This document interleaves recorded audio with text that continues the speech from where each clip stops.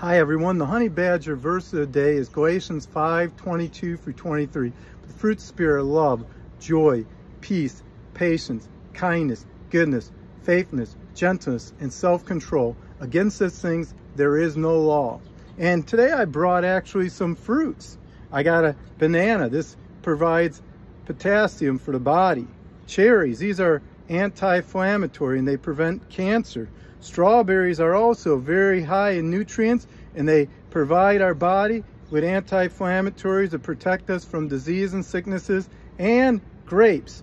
And by eating vegetables and fruits, it keeps our body running strong. And when we live by the Spirit, we don't gratify the desires of sinful nature, but we live in life like eating fruits brings life to our body. And the honey badger wants to encourage you to live by His Spirit. When you live by His Spirit, you come with love. You have joy.